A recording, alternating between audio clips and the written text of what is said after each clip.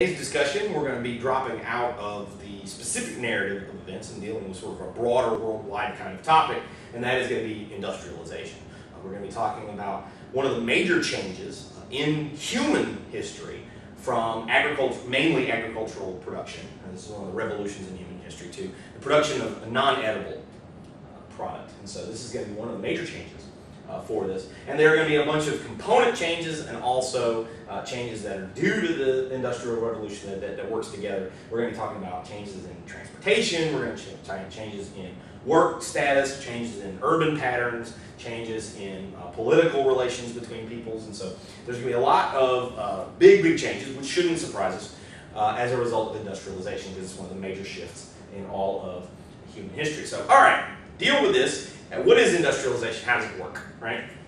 The Industrial Revolution begins in Britain somewhere around 1787. We as historians have sort of picked 1787 when these various factors kind of come together and we say, okay, now we're dealing with industrialization, the Industrial Revolution. It's not like some email went out at the end of 1786 and said, okay, everybody next year, Industrial Revolution, this is what we're doing.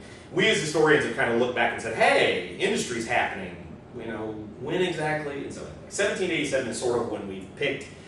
That's not necessarily a date that you'll have to remember, but what's going to happen is it's going to begin in Britain. Britain is definitely where it starts, but it's going to spread out to Western Europe first, and then to the United States, and then to the Americas, and then eastward into Eastern Europe and Asia. And so this transition, when we talk about just the initial shift in Britain, is going to have several causes. All right, one of these is going to be the agricultural revolution.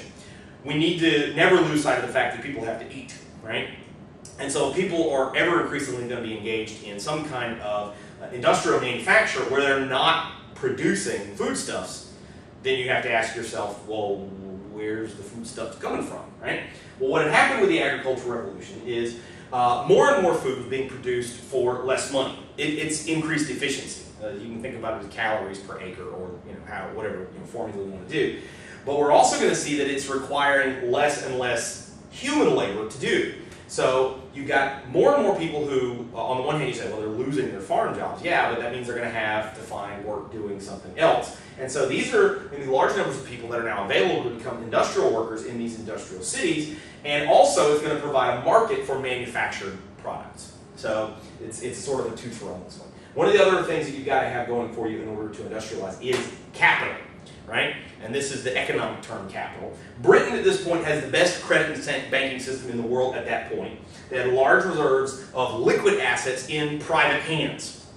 What that meant was, if somebody said, hey, I want to invest in a factory, I want to build one, I want to hire workers, you need money. You need money to be able to do that. More importantly, you need it in private hands so that way they can say, hey, we're going to build this. If it makes a profit, I'm going to make money. Because when the government gets involved, well, those of you who don't pay attention to what the government does, it generally isn't very effective as far as making money goes, right? So what about the government, right?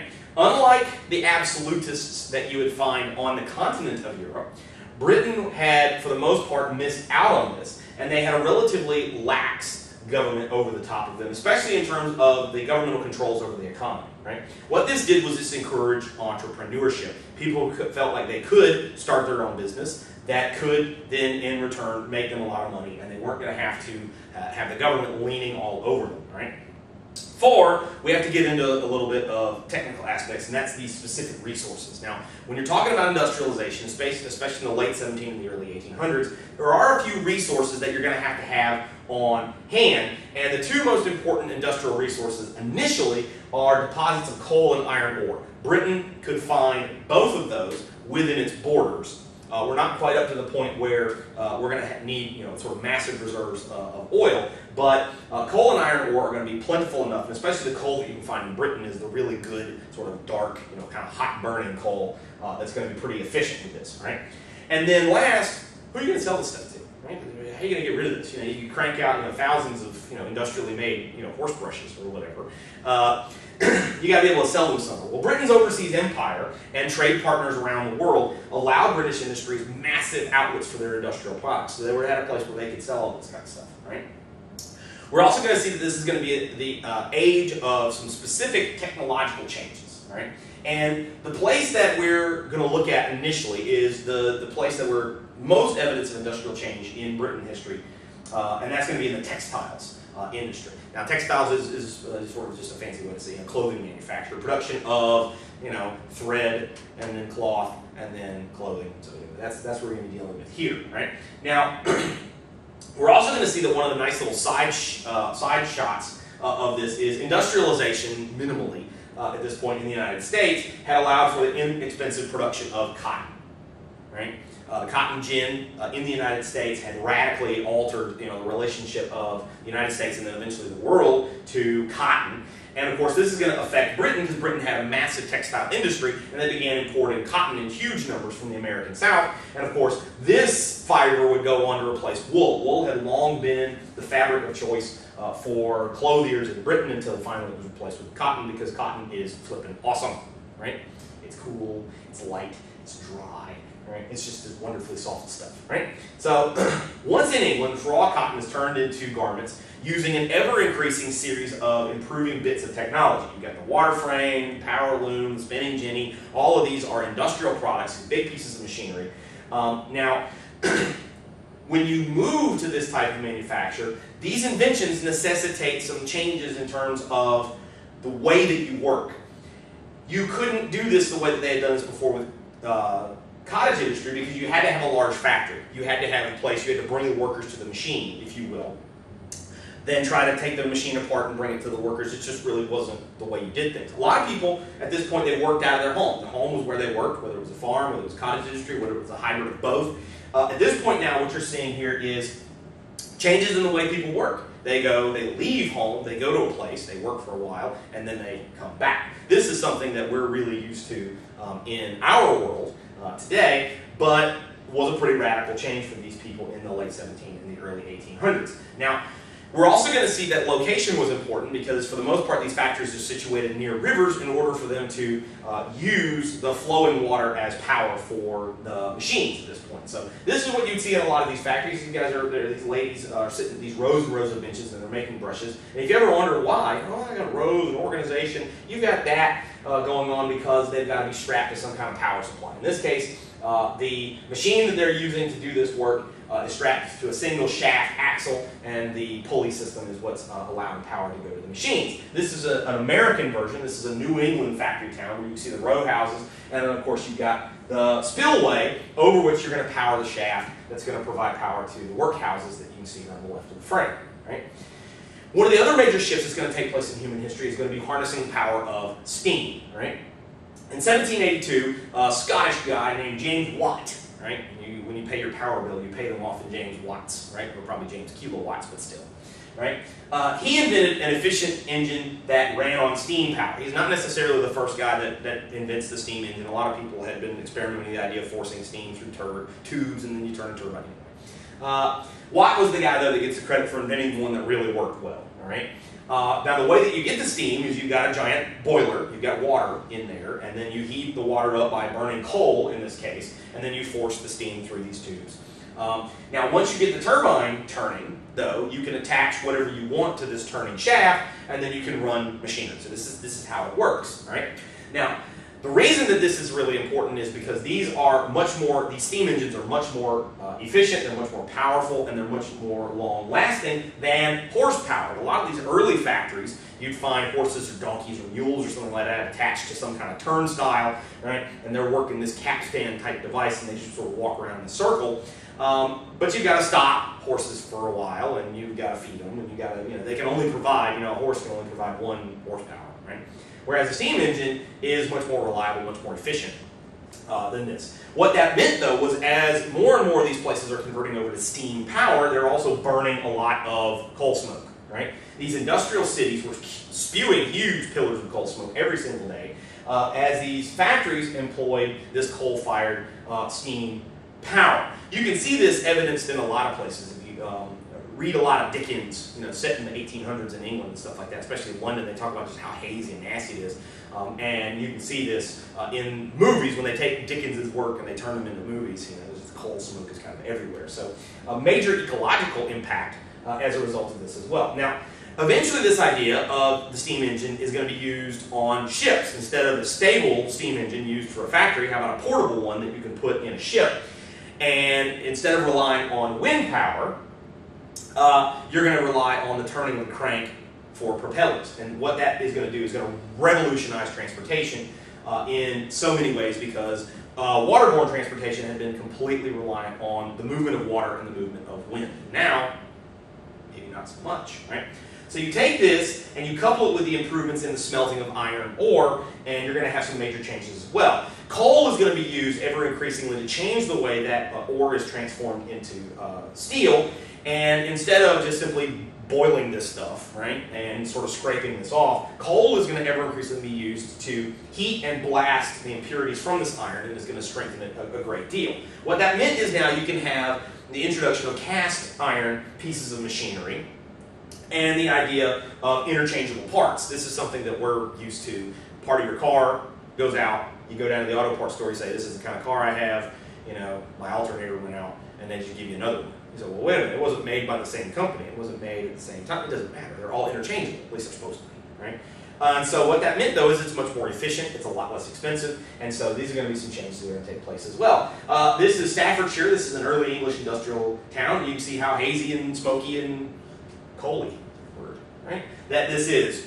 And so this is one of the sort of archetypes of 19th century England, and a lot of places that are going to industrialize, because you've got a lot of this coal smoke, and it's pretty thick, and it's kind of gunky, and it's probably not the healthiest for you to breathe, right? These guys are working on one of these blast furnaces, and they're strengthening up this iron by using the coal blast furnaces to improve the impurities. This is the train yard here. It's kind of depressing, right? Sort of sad because of all the coal smoke, right? Now, we're also going to see, when we take this steam power and this industrialization, that's going to create and also use massive changes in transportation in terms of both the way the people and their products get around. One of the things that's going to be the major change is the introduction of canalization. Now, the idea of a canal is not new. It was not new at this point.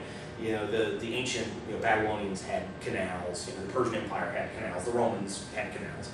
But massive canalization, which is a systematic program here in Europe at this point, is going to be connecting all these parts, first in England, and then especially in northern and parts of southern Europe, by water transportation. And what that meant was you're going to dig one of these canals, you're going to fill it up with water, and something that would be normally a landlocked area that doesn't have direct access to the ocean, either because they don't have a seaport or they don't have a navigable river right next to it. Now all of a sudden, you do. You've got a man-made navigable river. And so this allows for fast transit of heavy materials. Think of them as water highways, because at this point, when you've got large amounts of heavy goods, whether it's an agricultural product, whether it's 100 tons of iron girders, it doesn't matter. Certain things just can't be carried on horse wagons. I mean, that's just, it's not feasible, all right? But the buoyancy of water means that you can move this kind of stuff if you have a barge large enough. And you just need to provide enough horsepower to kind of move it along the surface of the water. And this is exactly what these guys are going to be doing. This is going to be more popular here in Europe than it is going to be in North and South America. Another one of these changes that's going to be harnessing steam power is going to be the railroads. Now, at this point, especially early 1800s, is the railroads are in their infancy. The first railroad doesn't begin operating. I think the first trial is like 1828 in America. But the reason that you like this is this speeds up overland travel. It's much cheaper to construct a railroad line than it is a canal. You can move heavy loads, and you can go overland.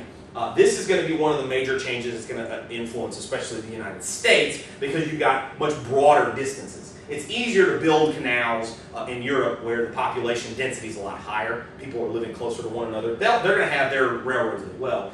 But the United States is going to have to rely, and also places in South America, are going to have to rely more heavily on the railroad than they are on canals.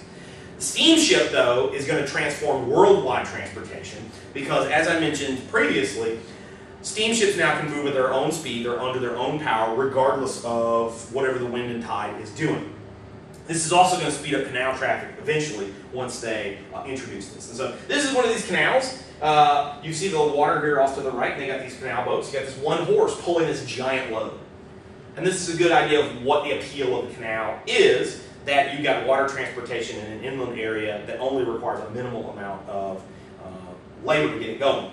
This is Bridgewater, Massachusetts, to give you an idea of what railroads look like here, circa 1860 or so. This is one of these steam and sail ships. As the transition between pure sailing vessels and pure steamships was taking place, in many cases what companies would do is they would put steam power in an already existing sailing ship, so that if they were going along and the wind was going to help them out, they'd set the sails and they would use the power of the wind and of the water. But if they wanted to sail, say, up a river where the water's only going to hinder them, they would just engage the steam engine and they would go in that way. I threw this one in because it's pretty freaky, right? You've got a ship and it's going out of the river mouth and it's heading out to sea. Okay, cool, right? Fine, no problem there. And then you've got a ship going on a bridge over the top of it.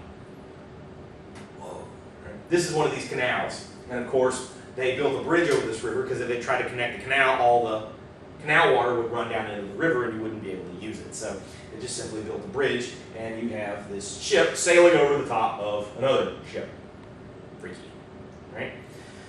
When we get down onto the local, sort of personal, social changes as a result of that, as I mentioned, people are shifting the way that their work patterns are. They're leaving home and they're going to work at a factory and they're working for sort of set periods of time and they're getting paid for set periods of time. So that's a pretty radical shift. You're not your own boss anymore, right? When you had jobs outside of the home, and a lot of people, at various points here in world history did in Europe and North and South America, right?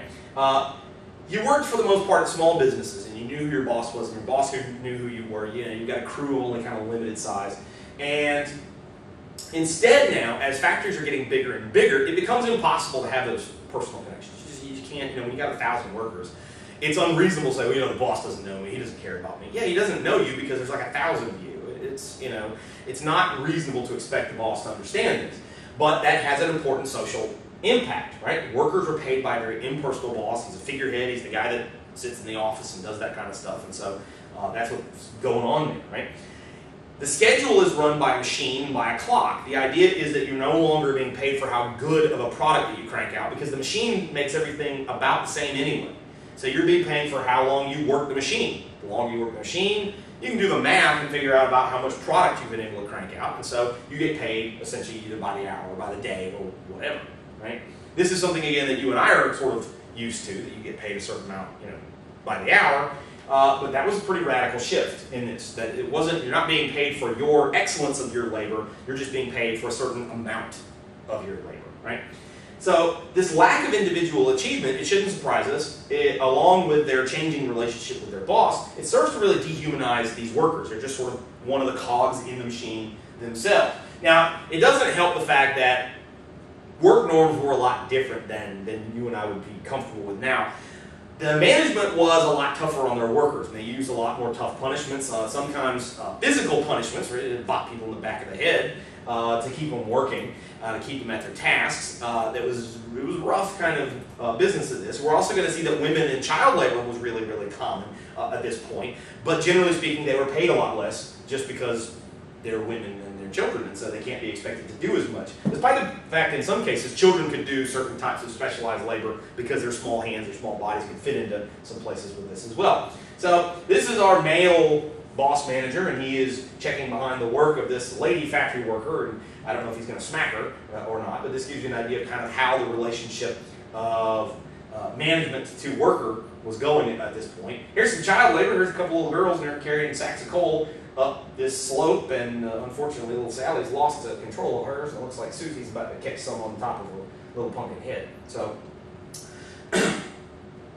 on the one hand, we're painting kind of a bleak picture of industry, the coal smoke and dehumanization, and oh my goodness, this is horrible. Except one undeniable fact was taking place, and that is the standard of living of people that were in Britain surged and soon outstripped and led the world, right? Now you can't do that and other people not notice. You can't all of a sudden start, houses are getting bigger, more and more people are affording stuff, their clothing's improving, their diet's improving. Yeah, they're living in these cities and it's kind of rough, but their standard of living is going up, way up, and they're way ahead of everybody else, right? Now, other people are going to notice this and they're going to want to get in on it. As soon as you see somebody have a great deal of success, you say, hey, what are you doing? I'm going to do some of that too, right?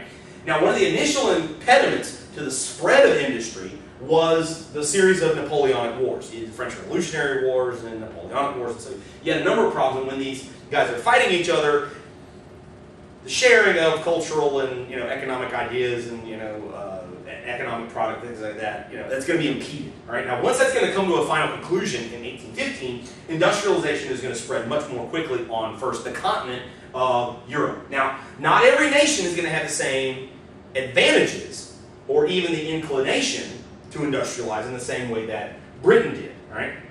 One of the things that, of course, Britain having such a huge head start over the other countries of the world is that Britain was able to crank out a large amount of product that was relatively inexpensive, and of course, because of these series of wars, they kind of had to sit on a lot of this stuff.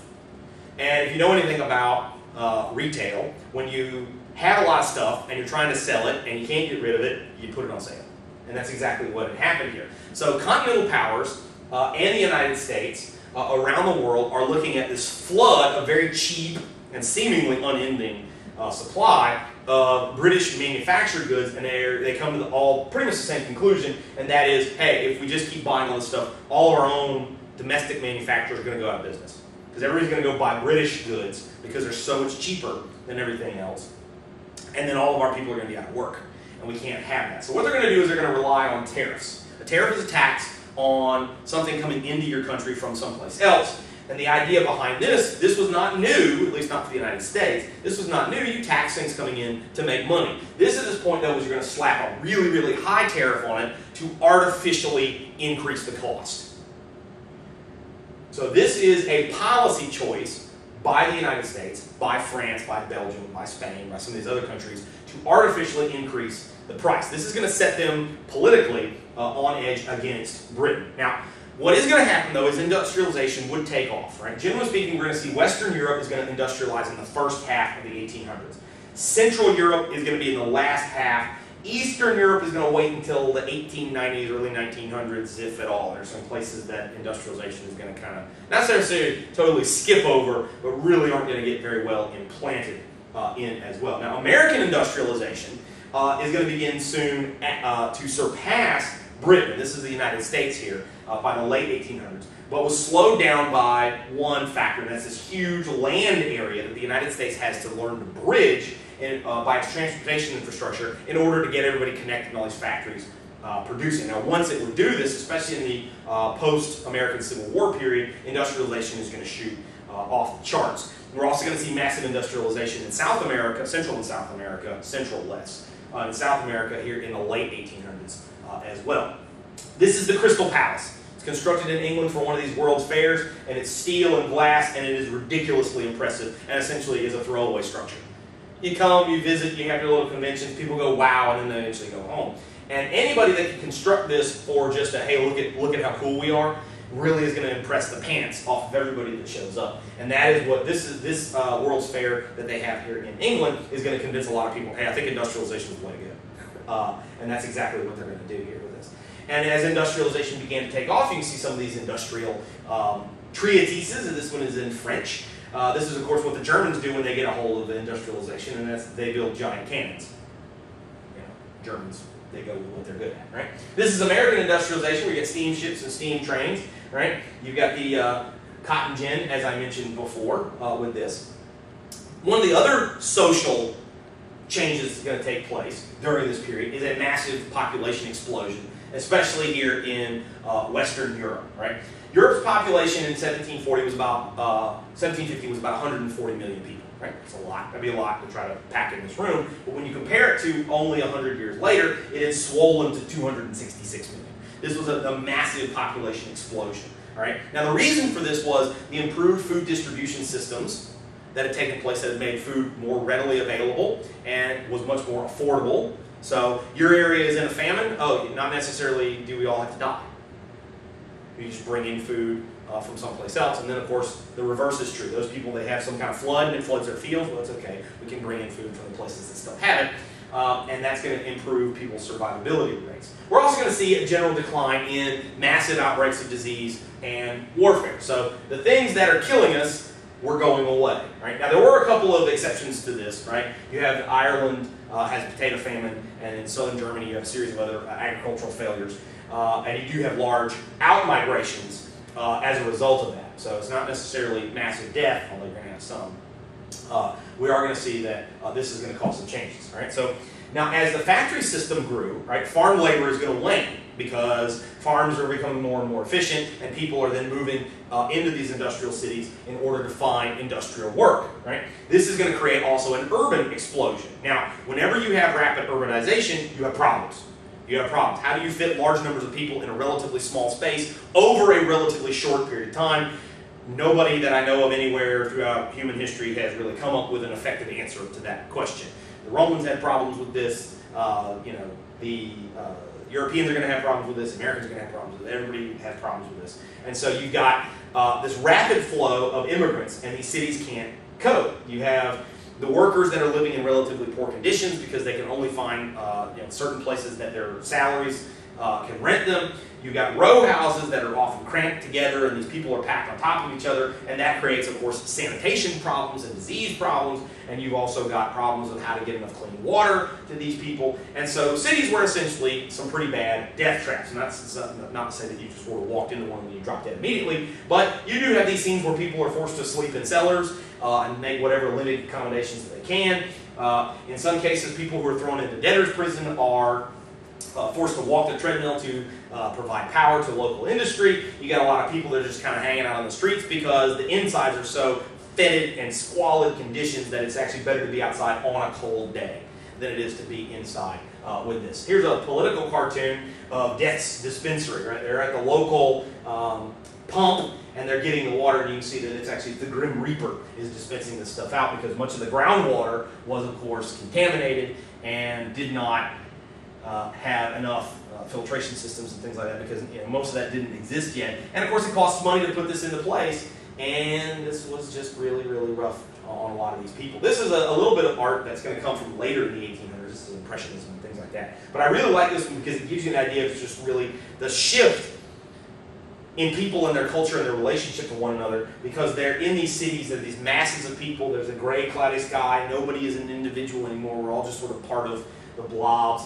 And it really has an important psychological effect on these people. Now, when we also talk about social organization, this is going to undergo some pretty sharp breaks as well. Now, industrialization is going to produce two classes of people that are really, really evident by 1850. The middle class, the bourgeoisie, if you'll allow a technical term, while you also got a working class, the proletariat. Had there been upper, middle, and lower classes before in human history? Yes. But an industrial bourgeoisie and an industrial working class had not existed before. So these are very specific classes that are going to arise due to the changes of industrialization. Now, who are these middle class people? These middle class people are the entrepreneurs and also the white collar workers that are forming the management basis for these businesses. These are the guys that are going to be starting factories in cities and are providing the legal department, the accounting, the engineering for these mills as they go forward. So these are the guys that are making a little bit higher salary.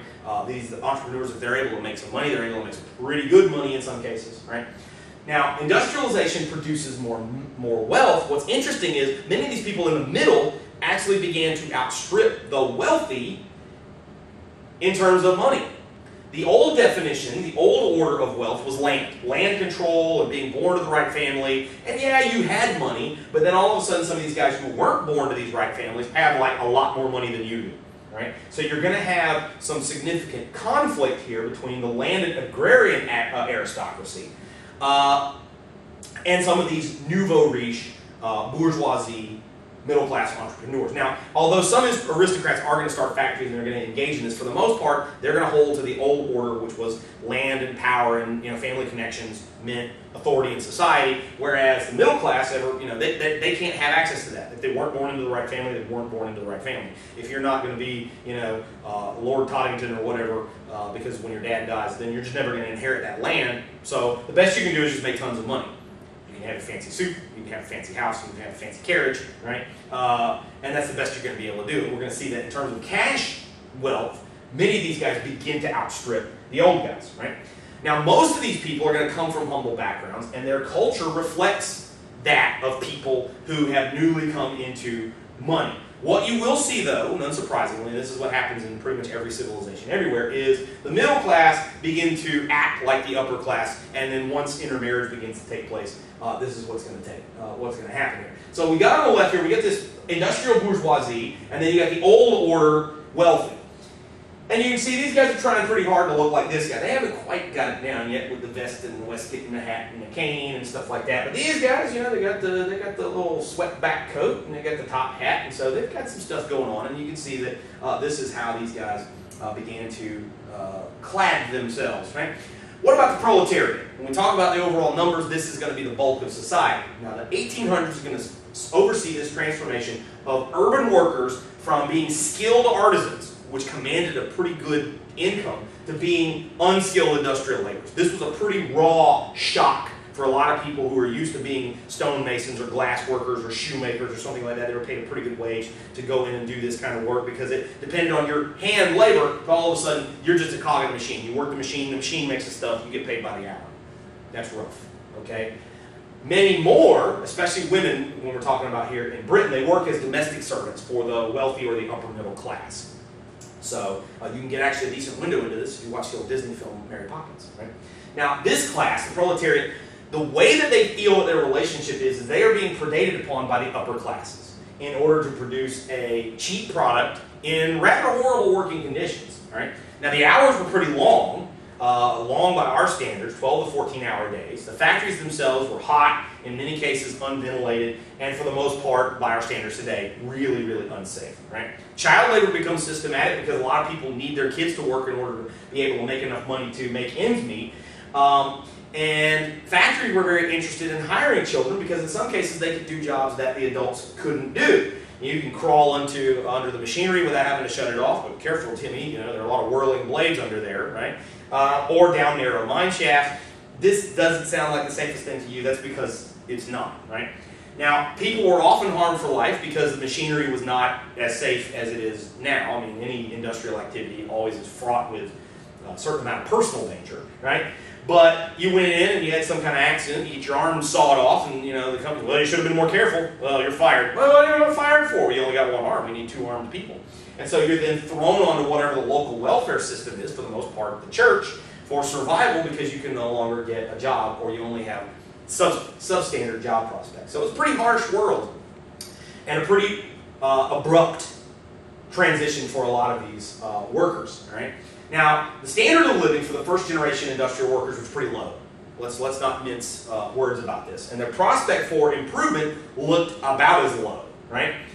You have all of the concomitant problems of early industrialization, where you're going to start something we know is going to make a lot of money, and then, oh man, another factory opening has better stuff, so now we're out of business. So you have economic downturns, you have inflation because of the sudden increases of wealth, you have overlording bosses, you have unsafe working conditions, and what's going to happen is a lot of these people are really, really frustrated. You get large groups of frustrated people, and they're going to seek an outlet for that emotion, and they want to have action to redress their grievances. And what they're going to do is they are going to band together to try to strike back at what they see as a power structure. All right? Now, the English Parliament, if we go back to our British example, had officially banned labor unions in 1800. No, workers can't get together. But the workers, they form these unions anyway.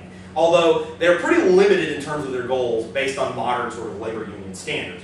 Generally speaking, they wanted to emulate what had been the old guild practices of the kind of medieval era, and that was they wanted help keeping people out of the labor market, so that way they could control wages. This had been the old guild system. You didn't get in if you weren't good enough, and what that meant is if there weren't 10,000 shoemakers walking around town, then you didn't have as much job competition for your shoes. The same thing is going to be true here. If you didn't have everybody in town that was able to get a job in the factory, then you would thus be able to control wages a little bit more, right?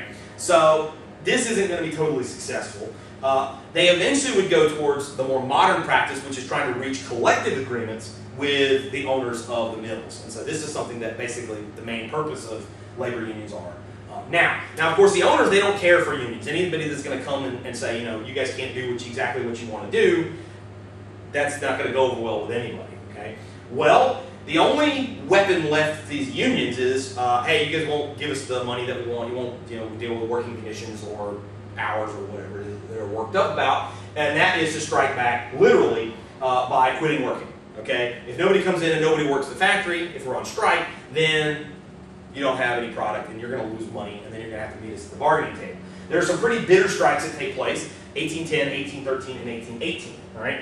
Now, one of the long-time goals of labor unions is to form these international groups where we all the workers of the world, Marx, when we get to Marx, we'll talk about that. That's one of all the workers of the world, they have stuff in common, okay? But these guys are really much more comfortable local trade unions in their towns rather than even, at this point in history, national industrial organizations. Eventually we'll see some national ones form. There really never has been successful international labor organizations at this point, right? Well, Parliament begins to take the workers a little more seriously, all right?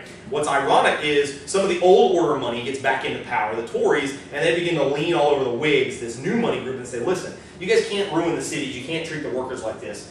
And some reform legislation is going to come down to try to help the plight of these workers and help alleviate some of the urban blight that was hitting Britain's cities at this point. Now, other countries aren't going to respond with quite as much vigor, so what's interesting is by the time we get to mid-century, we're going to see a number of revolutions that are at least going to be partly industrial labor related, and partly socialist related. Britain is not going to be overwhelmed by this because at least in part they were willing to compromise on a lot of these issues. And so here you can see the Tories are coming in and they're wrangling these various Whig factions, and they're going to say, hey, you guys got to pay a little bit more of attention to the plight of these workers. All right. Well. Eventually we will get into our discussion of socialism, but in order to do that, we've got to back up a little bit and talk about where the modern incarnation of socialism is going to come from, at least on its theoretical basis. And that's going to be here with Uncle Karl Marx, right? We're going to see a series of revolutions that are going to hit Europe in 1848 and are going to reverberate really around the world. And in the shadow of these, you're going to have two German journalists, Karl Marx and Friedrich Engels, and they're going to flee to Britain, okay? Their ideas of revolutionary socialism are going to be the ones that are going to eventually affect the entire world, whether it's the Soviet Union, whether it's the People's Republic of China, whether it's Venezuela. The idea of Marxist socialism is going to be the type that eventually is going to become the pervasive one. All right? In 1848, we're going to see the publication of the Communist Manifesto, all right, which lays out the basic tenets of Marxist thought. All right? Now, when the Communist Manifesto comes out, it's not like socialists around the world, oh, here it is, this is our new Bible, okay? It kind of sits around for a few decades before more and more socialist groups start picking this up and going, no, this is really the direction we want to go. But we do have to understand what's in it, even though it wasn't necessarily immediately a smash, okay? So, first major tenet is that workers were a class. Okay? So when you start hearing me use this through the rest of the semester, I'm speaking in very specific, kind of Marxist terms, right? This class, of course, was the proletariat. Well, okay, fine, you're in a group. Cool. Well, that implies that there are other people that are in different groups, right? The other group, the other major group, is the bourgeois, right? And what's the relationship between these two groups? Are they complementary? Do they ignore each other? No. Marx argues that they're engaged in a social war with one another. So you got Group A and Group B, and their relationship to one another is they fight. They fight for power and for social dominance. Two, liberalism and nationalism were anathema to socialism. Okay? That you can't be a liberal and you can't be a nationalist, and we will see that eventually, by the time you get to the 20th century, a lot of people are going to say, hey, why can't we put nationalism with socialism? Of course, that would be guys like Hitler, right? So, but this is Marx, all right?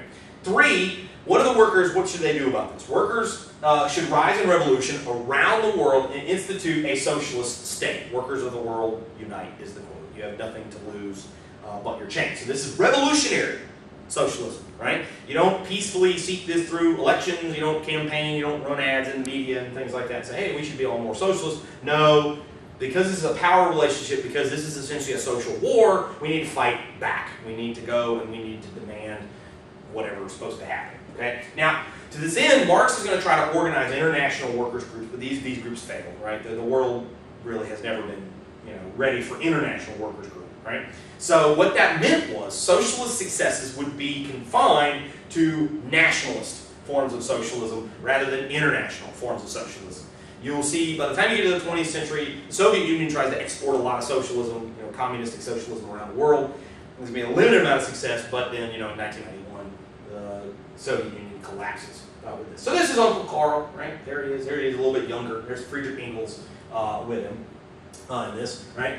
This is the Manifesto of the Communist Party. He also wrote Das Kapital. He wrote a number of other works. So this is industrialization. This is the changes that it brings in from top to bottom. It's sort of a very broad view. And then when we get back together next time, we'll talk about, okay, what ideas are going to be fusing together and causing some other major changes in world history.